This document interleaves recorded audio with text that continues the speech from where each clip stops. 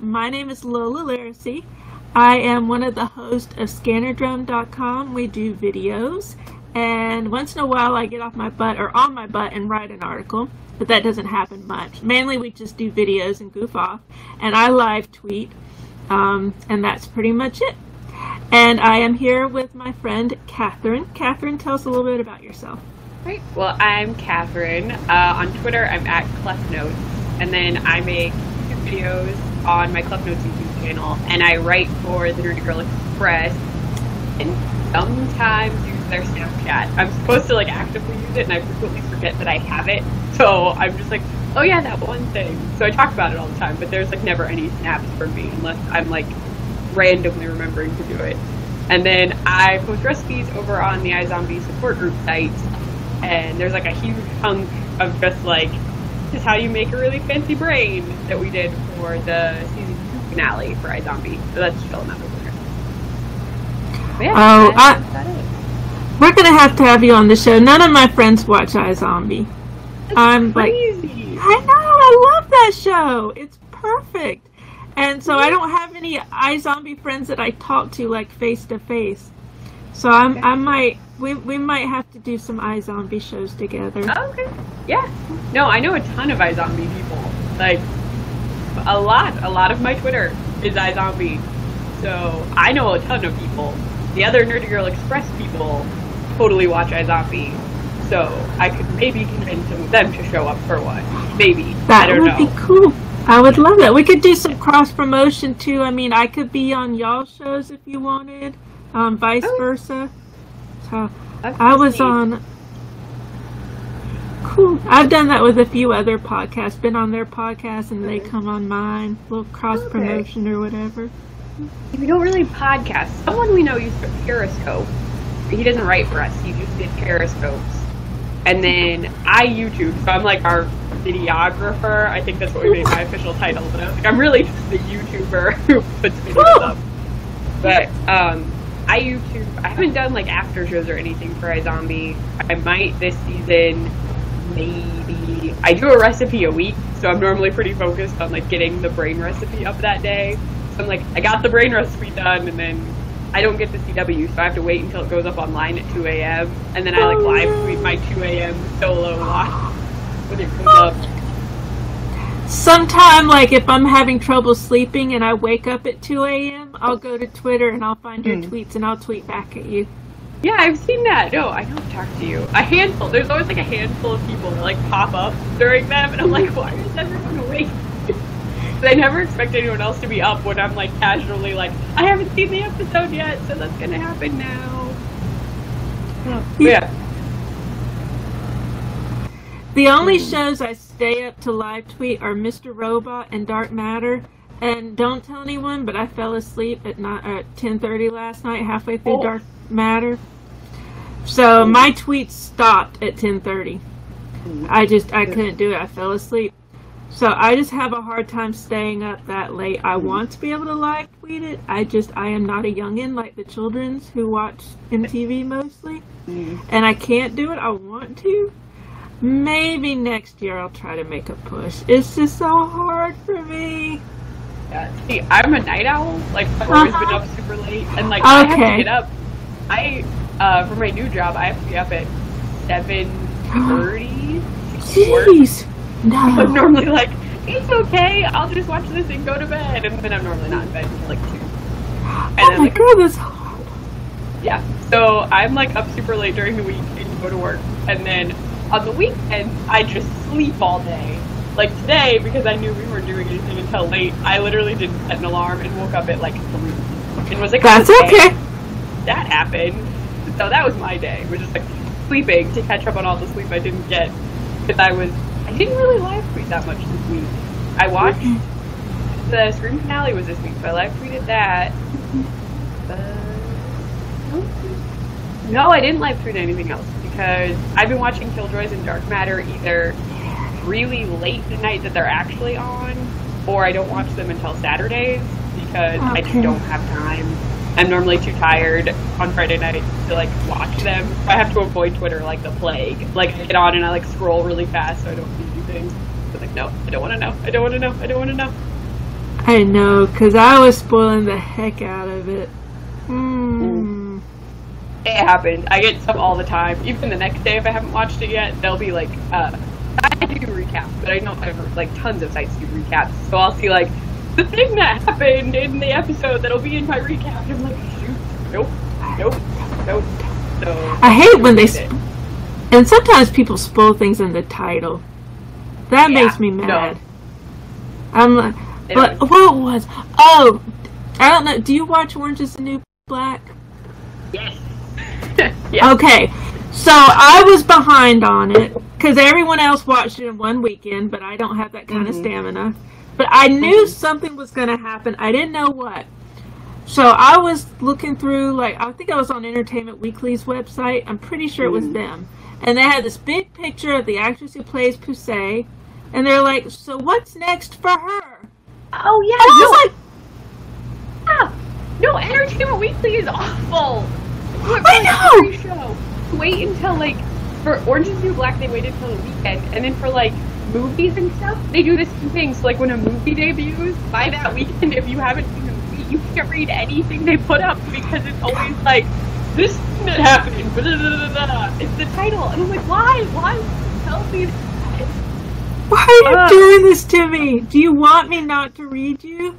Right. No, I, like, can't look at any of their stuff until, like, over a week out. Like, I'm normally like, no. Like, if I see a link for it anywhere, I'm like, no. Just no. No.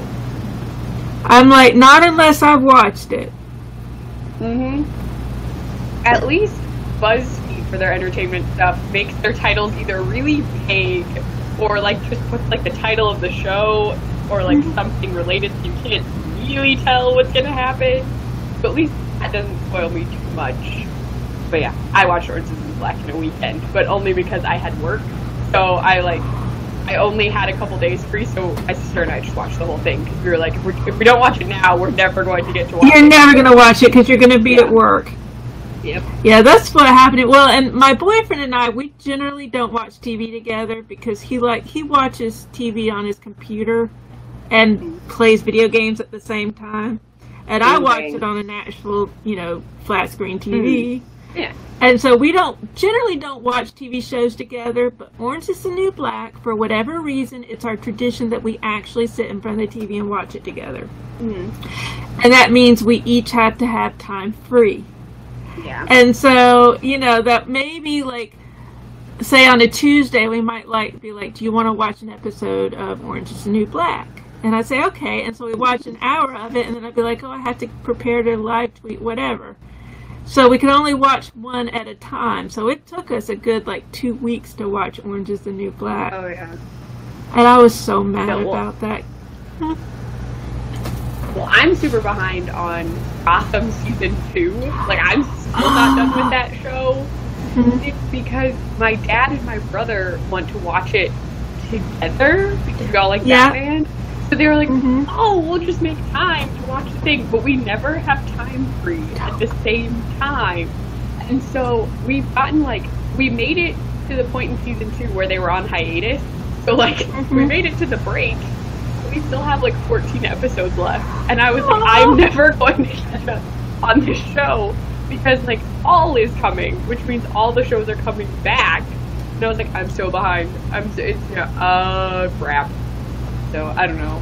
I was talking about it because I was saying, I'm never getting caught up. And my mom was like, you could just watch it without him and just, meh. And I was like, I don't want to just tell them, no, we're not watching it together anymore. I'm going to watch it alone. It's fine. You may have to. You may have to be like, look, I love you. And this isn't, I'm not saying I don't respect you, but I have to make a decision for myself. Yeah, but I already got spoiled hardcore for that one. Because we have, we have someone who writes recaps for our site for it. And the time she started writing them, she didn't have her own account on WordPress where we run our site. So she needed people to put it up for her. And so I had offered to put her thing up. And they were like, oh, hey, can you proofread it? And I was like, yeah, I'll do that. Well, I found out about Mr. Freeze, before I even saw him. But I was like, it's alright, it's fine. It's cool, whatever. I also watched Lucifer. And so, it came on right after. So I would see the end of every single episode of Gotham that was in front of Lucifer. So I would ends of every episode because I would turn my TV on and Gotham always runs like 2 minutes long. So I'd be like, yep. Okay, now I know. Oh, look, Fish Mooney's back. Okay. Yeah, no, I saw her and then I was like, okay. And then I saw the end of the finale and I was like, there's a bus full of people? Okay. Cool. So I know, like, weird stuff that just, like, happened right at the end of every episode. So I've just been like, it's fine. I'll figure it out. If need be, I'll take a week and just play all the episodes I haven't seen and be like, I'm caught up. It's fine. You guys can watch it whenever. They get busier than me anyway, so I'm like, I at least have like 5 minutes. Well, not 5 minutes, but I have an evening where no one needs me to do anything. Yeah, you can run at least 3 or 4 episodes. Yeah. And they run really well together. Yeah, no, we used to watch, like, when we would sit down and watch them, we'd watch like 2 or 3 before we stopped, but like, that was the only way we got even as far as we got. It was only like 4 days or something where we like individually watched random assortments of episodes. Yeah, I love Gotham. I started live tweeting it probably last year. One of the things though, shows that start at 8, it's so early that it always catches me off guard because I've only been home from work a few hours and I still think I have time and I'm like, oh, I haven't taken a bath yet, I haven't had dinner yet, and then I'm like, oh crap, it's 8 o'clock. It's time to start live tweeting. Shit. No. My golden spot is like 9. Yeah. Yeah, 9 o'clock ones are good. The ones that throw me off are the ones that are like 11, when the screen was on at 11. I was like, wait, it's on at what time? I was God, yeah. For television? I was I think, confused. you know what? I probably would have live tweeted it this past year. I didn't realize it had moved from 11. Because honestly, when it was on last year at 11, there was no way I could stay up for that. And so I just didn't even think about live tweeting it. But since it moved to 10 this year, I probably could have. I just didn't realize it moved until 10 until recently. So yeah, no, it like jumped because it was at 11 and they bumped it to 10. But okay, my new job is not at the video store, but I used to work at a video store, and I kept having to close on Tuesday nights, and so we didn't close till 10:15. So when it was at 11, I would just come home and watch it while I ate dinner. And then when it bumped back to 10, I was like, oh, I'm at work. Never mind. So like, there were a couple episodes I live tweeted at the beginning. Then there was a huge gap where I didn't live tweet it. And then I got my new job, and I was like, oh, well, now I'm free at night. So I would like randomly live tweet if I was at home. So I know I live tweeted the finale and the episode before that, but I might not have live tweeted any for like a big block in the middle. I forget which episode. I know there was a hunk that I didn't. Okay. Yeah, I wish I could have live tweeted it because I bet people's reactions were really cool. Oh, some of them were crazy. There were a lot of gifts.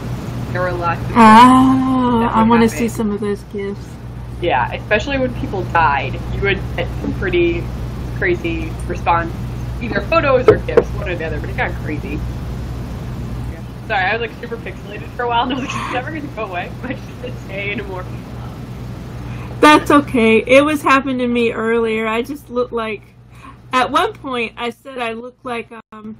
that Italian painting that this lady tried to restore, and she ended up making it look like a Muppet character. Did you ever see that? No. Gosh, or if I have, I don't remember it anymore.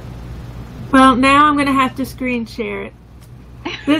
I'm going to chop this up later, so I don't know if you mind, but we might end up with 2 shows. One just general chatter, and one that actually has to do with screen. Oh yeah, that's fine. That's okay? I'm cool with that.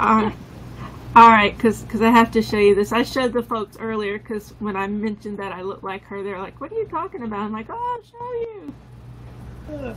I'm surprised I haven't. I had random people who work in museums that I, like, know, and so they tell me, like, random museum things all the time. I'm like, oh, okay. You'll probably recognize it. Let me find a good picture. Here we go. Alright, let me try to screen share this. Share my screen. Share.